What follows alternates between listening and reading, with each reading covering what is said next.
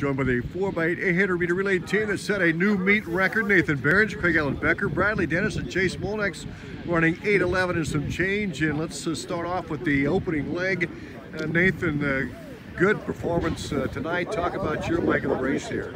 Yeah, so as a leadoff, I knew I just had to go out in first and give the baton off in first, so that was my goal, and we got that accomplished tonight. And the main thing is just to run my hardest each meet and keep improving. Yeah, what can you say about the team winning the team title as well? Everybody seemed to kind of be run their best of the season.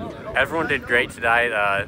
All three of the rest of the guys ran hard and improved their times, and we're ready to drop the hammer. All right, very good.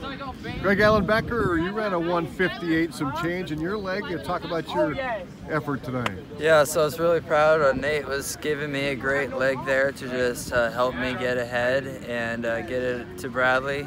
And so the wind wasn't too much of a factor. I didn't know if it would be or not, and I just felt like I was really smooth and was able to get a good time. Yeah, you ran by yourself, basically. How do you keep that?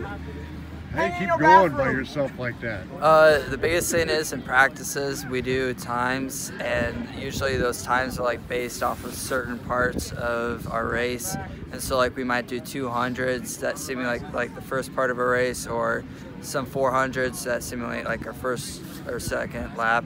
And so just doing practices like those, and then also having people timing me at the 200 and 400 marks. Very good. Congratulations, Craig Allen.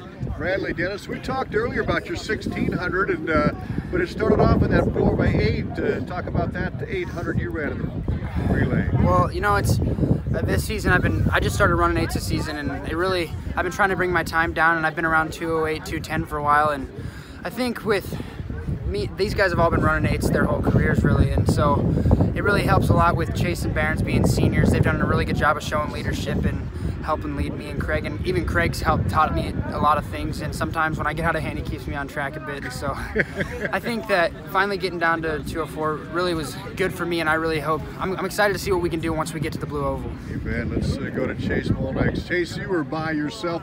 Did you have the record in mind when you got the stick?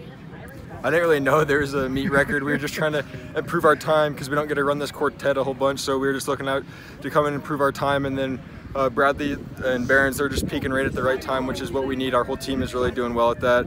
And Bradley gave me the stick at like 6:12, and that's when I knew I had what coach says is drop the hammer, which is give it my all. And there wasn't many people to go after, but when there was guys to go after, I made sure I was going to get them. Yeah, and you were way ahead. You still ran a 1:58 some change, Chase. So how do you keep going like that? We don't have any competition. I think just over the years of running multiple 8s, I've just kind of grown that intro clock into my head, so I kind of know where I'm at each 2. And then I also get a split. Coach will give me a split after the 400, so I kind of know where I'm at. And then the last 400, I just try to do my best. Very good, great race, Chase. Congratulations. Thank you.